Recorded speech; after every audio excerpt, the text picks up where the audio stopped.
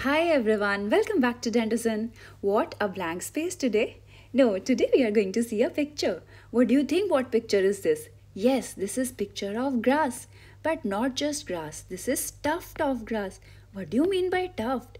Tuft means a small area of grass growing together like this. So they are all starting from one area.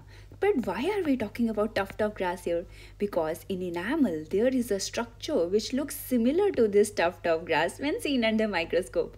So enamel, which is the outermost layer of the tooth, is made up of enamel rods within which we have hydroxyapatite crystals, and this enamel is deposited in parts, in increments, like we form a wall.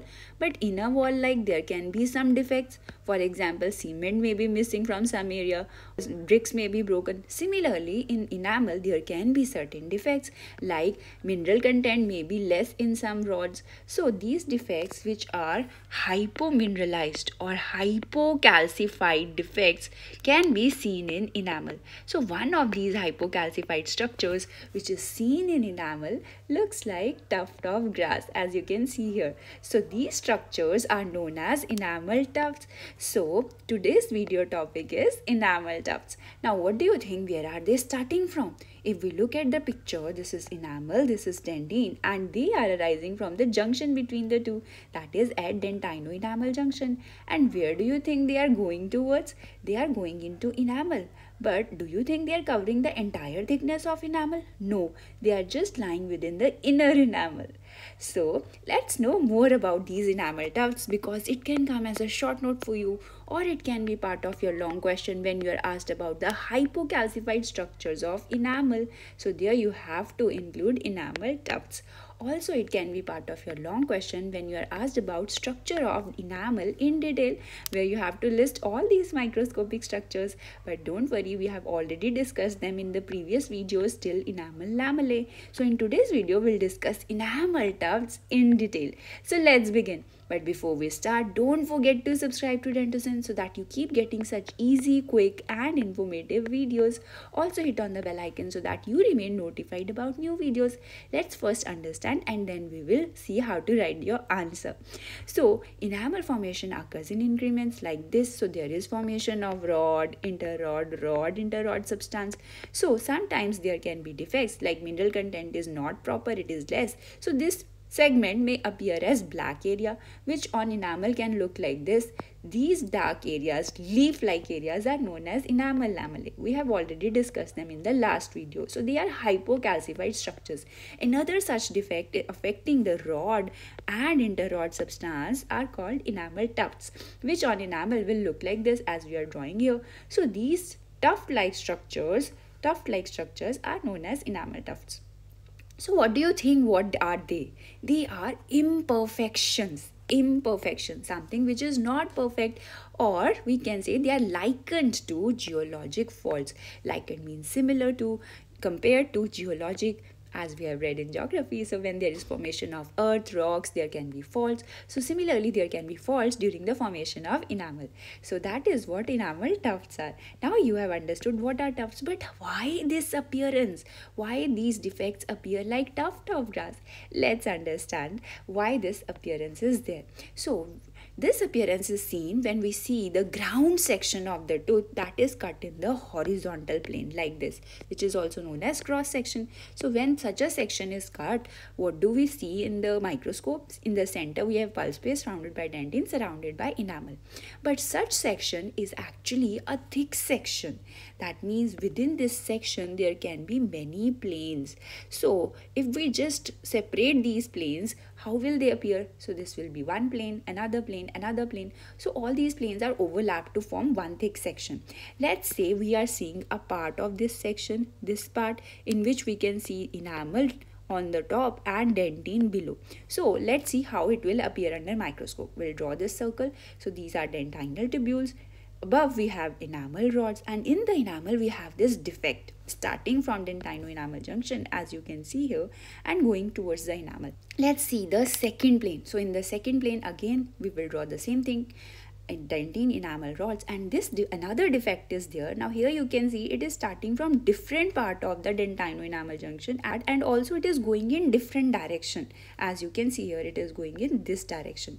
So That is second plane. Now let's see seeing the third plane. So in the third plane again we have dentinal tubules and enamel rods. There is another defect, but then again it is starting from some other part of dentino-enamel junction, as we can see here, and also it is going in another direction, totally different direction compared to first planes. So when we see all these planes together in one section like this, they are overlapped. What is happening? So all these defects are getting overlapped and they are projected into one plane and they appear as one tuft-like structure. So I hope you have understood why this appearance is there. It is because of overlapping of the defects in the different planes, and also they are starting from different regions while curving in different directions. So when all these defects are projected into one thick section seen under the microscope, then it will appear like tuft of grass.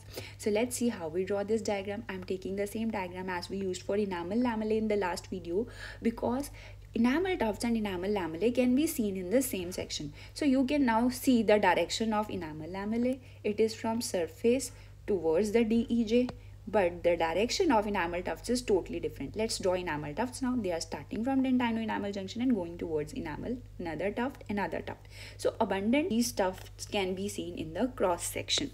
So we can, if we divide the enamel in 5 equal parts, 2, 3, 4, 5, or we divide the enamel into 3 equal parts, then these tufts may extend only to 1/5 or 1/3 of the enamel. That means they start from dentino-enamel junction and they extend till this thickness of enamel and do not go beyond that. So that is another important point.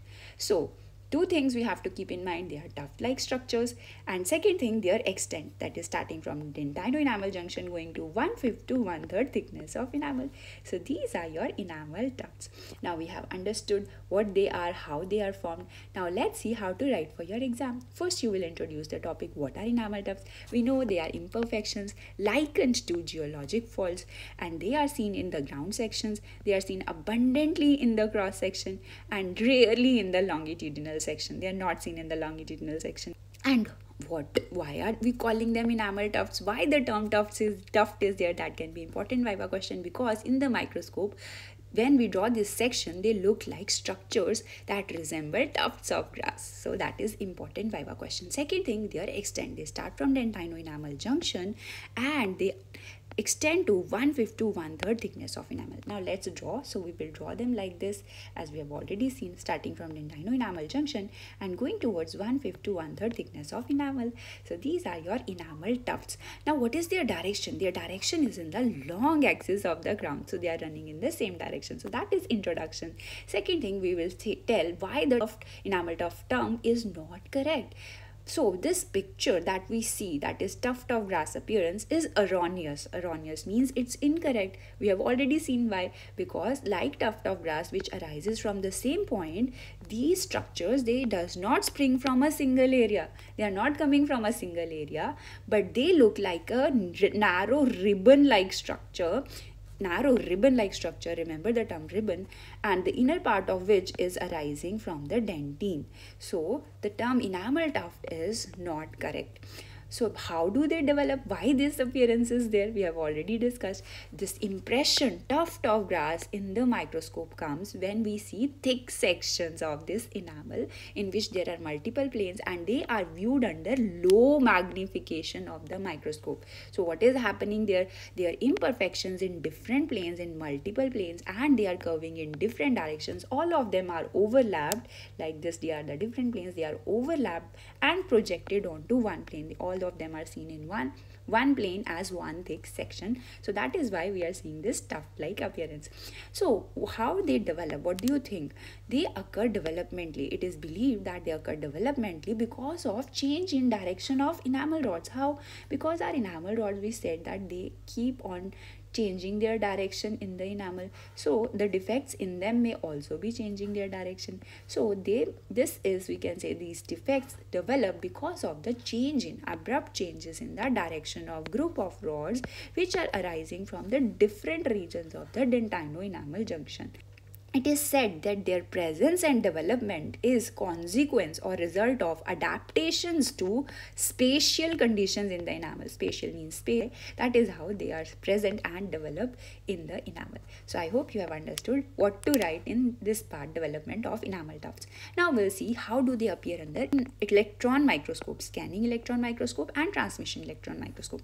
Scanning electron microscopic studies have revealed that they appear as tubular structures with cross striations, as we can see here. So they have cross striations, and transmission electron microscopic studies showed that these structures have plate-like structures in their center. So in the center of the tuft, this is the center, we can see some plate-like structures, and these plate-like structures are said to coming from superficial dentine layer from here, and they are crossing dentino-enamel junction and they are going into the tuft, entering the tuft.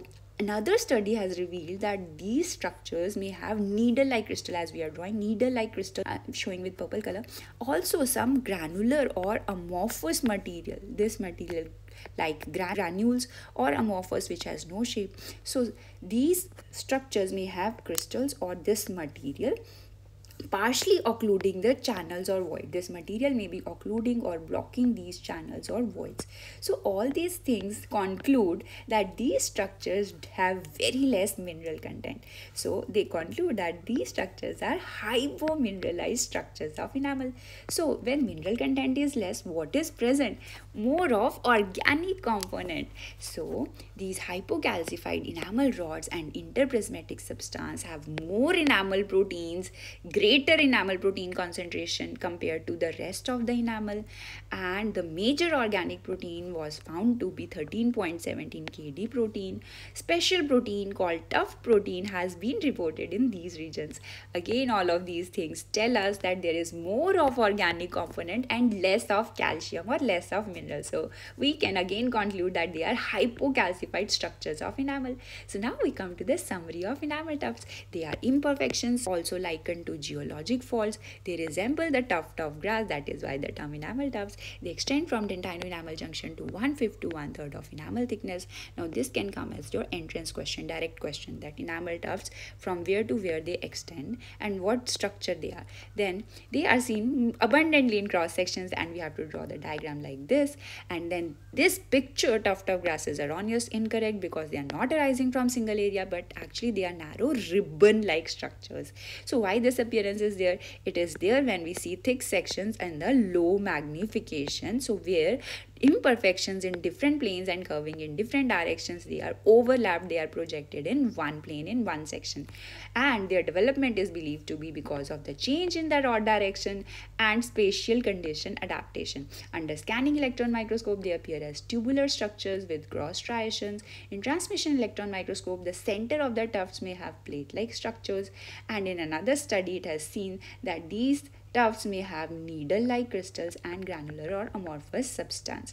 So major protein is 13.17 protein, KD protein. Special protein, tuft protein, has also been located in these regions. So these things tell that they are the hypocalcified structures of enamel tufts. Now let's check what have you learned. First, enamel tufts resemble dash. They run from dash to dash, that is their extent. Then third question, they are dash calcified structures, hypo or hyper. Then they develop due to change in dash of rods. What is changing? So that is fourth question. Major protein name, special protein name, that is fifth question. And your last or sixth question is they are narrow dash-like structures, inner part of which arise from the dentine. So that is all for this video. If you really liked the video, do tap on the like button. Also share this video with your friends. Keep watching, keep learning, keep smiling. Good luck for your exams. See you in the next video soon. Till then, take care. Bye-bye.